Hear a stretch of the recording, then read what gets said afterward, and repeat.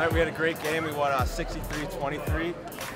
Overall, we played great team defense, holding them to 23 points. It was awesome to get the bench in. They've been working hard in practice. It's good to see them go out there, get some points, and it was all around a great team win. Yep. That brings us up to 4-1 this year. It's been a great start. We've been doing some big things. It's going to be interesting to see where we go from here. We got a big game tomorrow, next week, Tuesday. We play Neshoba, and we got Shrewsbury Friday. Got a couple Friday night home games.